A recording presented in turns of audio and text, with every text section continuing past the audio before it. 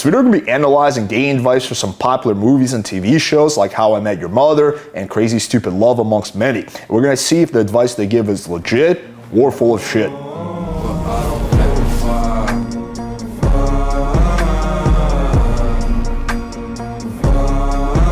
Alright, so let's start off with one of the easiest one, which is a clip from How I Met Your Mother, which I think is at least partially somehow responsible for the incel epidemic. Crazy? Yes. How long have you been hung up on Robin? 8 years? And you're still killing yourself to fetch dumb little trinkets for her. That's crazy. That's more than crazy. I don't think there's a word for what that is. Actually, there is a word for that. It's love. I'm in love with her, okay? If you're looking for the word, that means caring about someone beyond all rationality and wanting them to have everything they want, no matter how much it destroys you. No, that's called being a simp, sir. It's love. And when you love someone, you don't stop, ever. Even when people roll their eyes or call you crazy, even then, especially then, you don't give up. Because if I could give up, if I could just, take the whole world's advice and move on and find someone else, that wouldn't be love. That would be some other disposable thing that is not worth fighting for. But that is not what this is.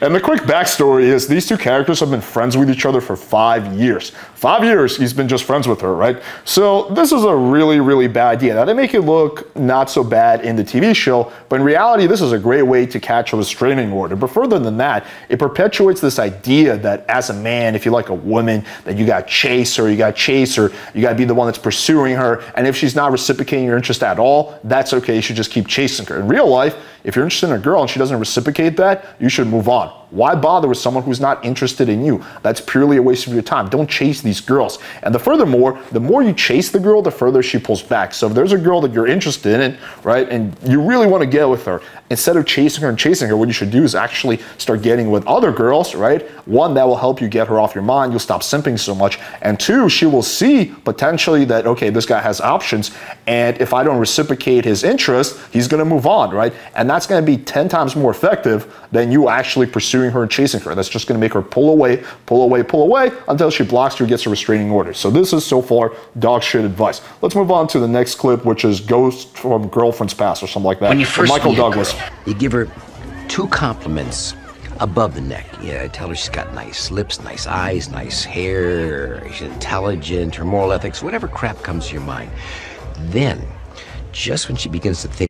Okay, so let's analyze this. So there's nothing wrong inherently with giving compliments. Does it have to be above the neck? I see what he's getting at, like don't compliment her ass or her tits or her legs. Yeah, that's true. But I think a compliment is better when it's something that she had to work on, like her style or her tattoo, something that she wasn't born with, like the color of her eyes or her tits or whatever, right? So something that she had to work on, develop, I think is going to be much better a compliment than something that was inherently given to her, which is something that everyone's going to compliment her on. So I don't think it matters that much if it's above the neck or below the neck. It matters the topic of the compliment. That you're another, vanilla nice guy that she can tool around with all night without getting naked.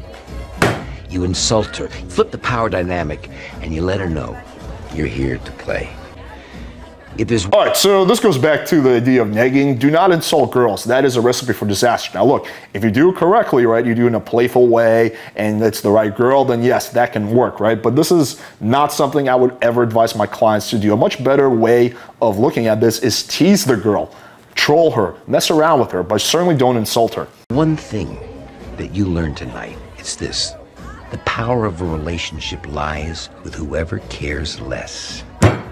Okay, so this is very, very true. So this movie, I think so far is 50-50. Yes, that is true. The power of the relationship, generally speaking, lies with whoever cares less. Also just the power of really any interaction. Amen to that, brother. One day you're gonna wake up with some chick spooning, thinking about love. And at that moment, you have got to get up. You do not walk. You don't get your shoes. You run the hell out of there. Because maybe not the next day or the next week, but sometime in the future, you're going to get crushed again. Now, you don't want to feel that way, do you? No. Yep. Okay. Well, so this is kind of somewhat true, but somewhat not true. So he's saying that you don't want to get hurt, but then the conclusion he comes to is, well, never get attached, right? Well, I mean, sure, if you never want to have a relationship, but if you're interested in having a relationship with a girl, which I think most guys are, and this guy looks pretty sweet in the movie, so I'm assuming he is too, you have to at some point, you know, kind of give it a shot. Go out on the edge. But the key is that you screen very carefully. You take your time, you don't rush into anything, and you screen very carefully, right? So that the girl you start building a connection with isn't a girl who's going to fuck you over, right? Or at least most of the time, it's a girl that's trustworthy. So let's get down to brass tacks here. Say I wanted to pick up on that ice-cold blonde at 8 o'clock. 8 o'clock? How did you even see her? We'll deal with reflective surfaces at another time. Should I get a handful of daisies and go, hi, you want to go to the disco with me? No. No, because I might as well say, I'm a fag, let's be friends. So what would be a smart... So that's pretty true. Yes, you're either going to get friend zoned, she's going to think you're a nice guy if you come in all being sweet, like, hey, I got flowers for you, random girl at the bar, do you want to go to a disco? No. Hey, have some fun with it. What do you think? I don't know. I mean, you could maybe talk to the girl next to her. You know, maybe make her feel jealous. Hand to God, kid. I never felt like you were my son until now. So that's actually not too bad. Yeah, if there's a girl that you're interested in, now that could backfire if you're talking to the girl next to her. She thinks, oh, this guy's a player, maybe I'm his second option. So there's potential for this to backfire, but the general theory that's based on is fairly accurate. So this movie, I would give a C or a B- out of, you know, on the system, because it's got some good dating advice. Some things that are outdated. I would say it's fairly basic, but again, what else are you going to get in a movie? All right, let's now move on to Crazy Stupid Love.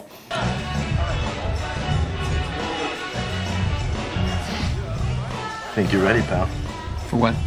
To talk to a pretty lady and take her home and show her your gift. No, I'm not. You're as ready as you're ever gonna be. You play your strengths, pal. That's all any of us can do.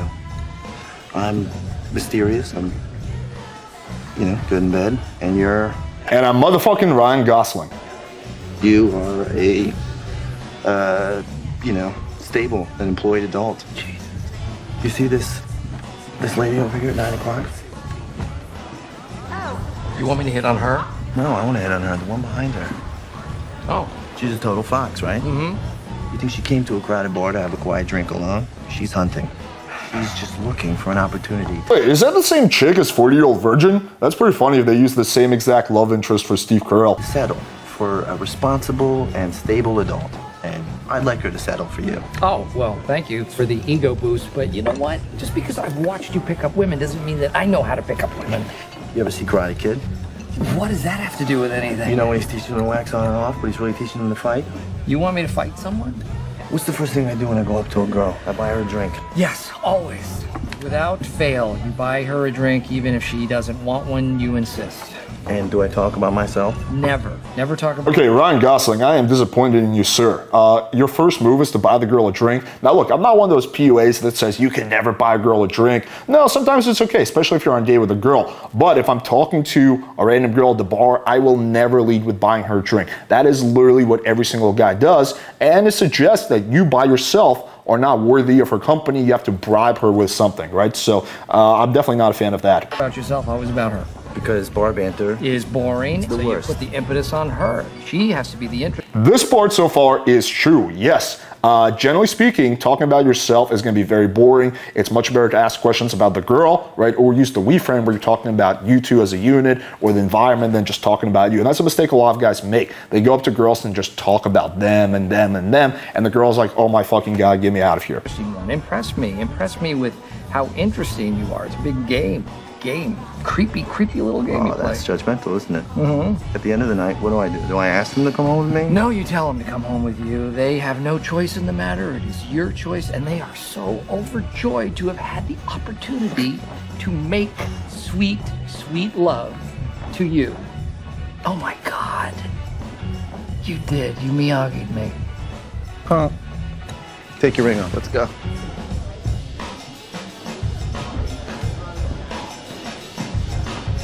Just no talking about your kids, Your job. David Lindhagen, don't you dare. Shut up, Or your shut up, pathetic shut up. Just shut up. Hello? Hi. Hi. Hi. Who are you? Hey, I'm Kate. Hey, Kate, you mind if I introduce you to I'm my... Cal. I got this. Hi. Pleased to meet you. And this is my friend Jacob. Hi. He's just leaving. Oh, Oh.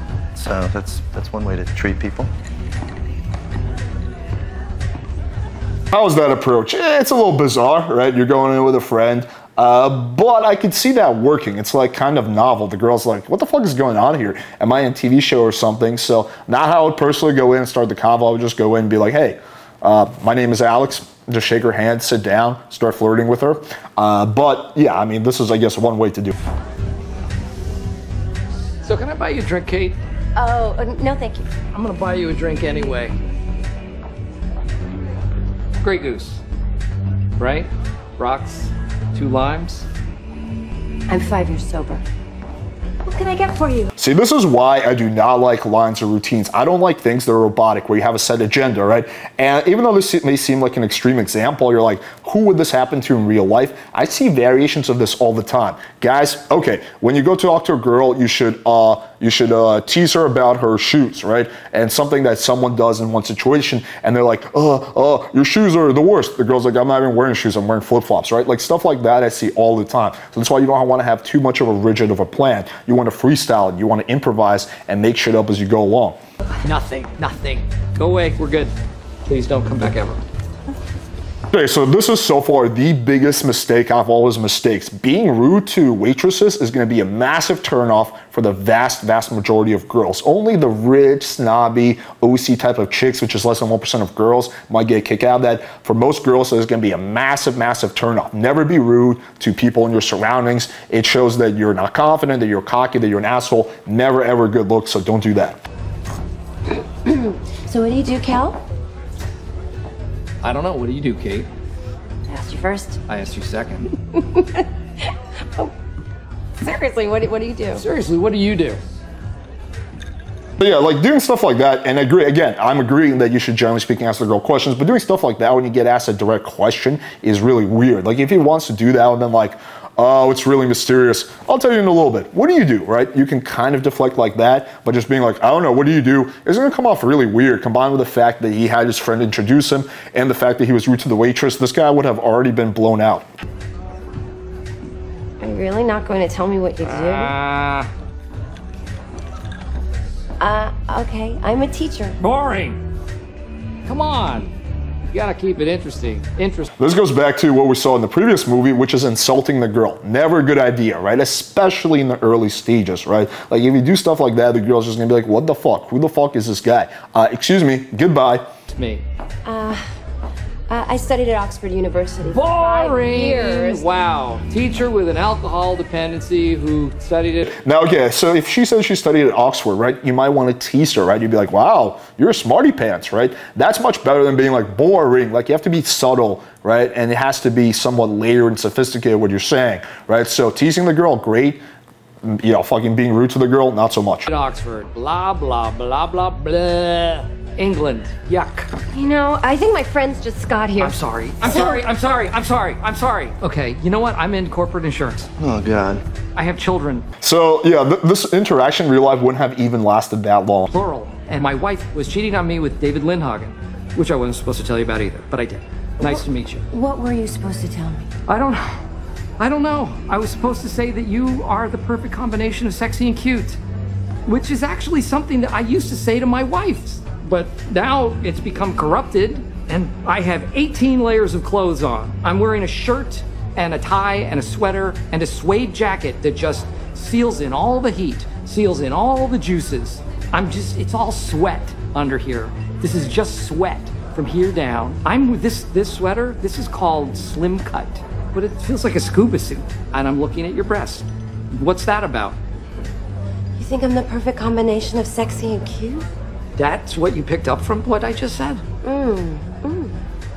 So what he just did there is actually probably the best thing that he's done since the initial interaction. Now look, I would never go give that monologue, but if you're completely fucking up with a girl, just going radical honesty mode and just leveling with her can actually work. I'm not saying it's gonna work often, but at that point when the girl's like pretty much done with you, just leveling with her and being radically honest, like, hey listen, I was just really nervous and I was putting on an act. My friend told me I should talk to you. I really think you're gorgeous, but I was so nervous I didn't know what to say. That's actually going to be your best chance in a situation like that, right? So that very last thing he did at the end has potential to work, but everything else was a massive fail. So hopefully you guys are seeing as we go through these clips that while there may be elements of truth in what Hollywood shows you, largely the advice is dog shit. And I think it creates the incel epidemic because again, it gives guys horrible dating advice, and when it doesn't work out the way movies show you it works out, guys are like, what the fuck? I did everything right. I chased this girl to no end. I insulted her, right? I complimented her above the neck. Why she's still not interested? Which is why when it comes to dating advice, you want to get it from the experts. All right, hopefully you guys found this video valuable. You can start off by giving me a compliment below the neck by smashing the like button, hitting subscribe, and click the bell for notification.